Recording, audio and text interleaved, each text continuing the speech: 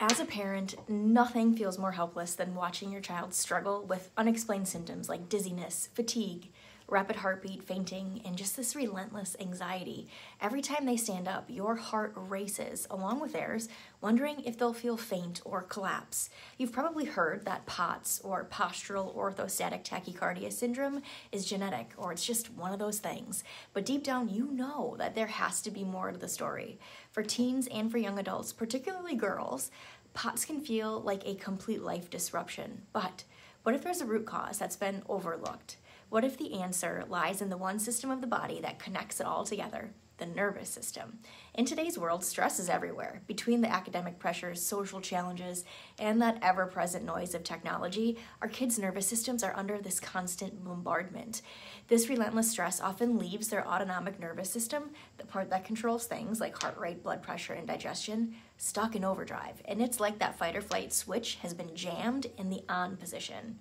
This imbalance doesn't just happen randomly. For many people, it starts with the vagus nerve. It's a vital nerve that helps to regulate, calm, and balance the body. And when that vagus nerve becomes overstressed and worn down, it struggles to do its job. And when that happens, conditions like POTS can emerge, causing the very symptoms that disrupt your child's life. What's even more surprising is how the physical body ties into the equation. Think about your child's posture. Do they carry tension in their neck, in their shoulders, or their low back? Do they always end up in this slouched forward, exhausted position? That tension is a sign of what we call subluxation, which interferes with the nervous system's ability to function properly. And when subluxation impacts that vagus nerve particularly, as it travels through the neck and the spine, it disrupts the communication between the brain and the body. And this interference can cause a cascade of problems across many different systems, affecting heart rate, breathing, digestion, everything. POTS at its core is a disorder of the autonomic nervous system, and it thrives in that state of dysregulation. Over time, chronic subluxation and nervous system dysregulation lead to a condition called dysautonomia, and this occurs when the balance between the sympathetic or the fight or flight side and the parasympathetic rest, relax, regulate side is completely thrown off.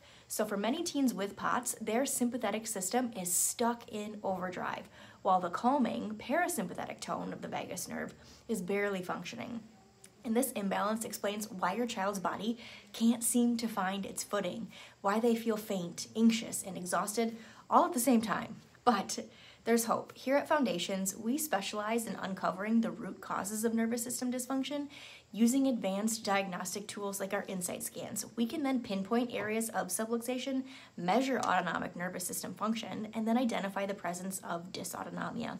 These scans, including neurothermal imaging and heart rate variability, provide some real measurable insights into what's wrong. They track progress over time, giving you hope and a path forward. So you don't have to accept POTS as a lifelong struggle for your child. By addressing the nervous system, restoring balance to that vagus nerve, and calming the chaos within, we can help your teen move forward towards a life of greater energy, calm, and confidence. So parents, take that first step in truly understanding what's behind your child's challenges. Reach out to Foundations to learn more about how neurologically focused chiropractic care can help calm that storm and help your child to thrive once again.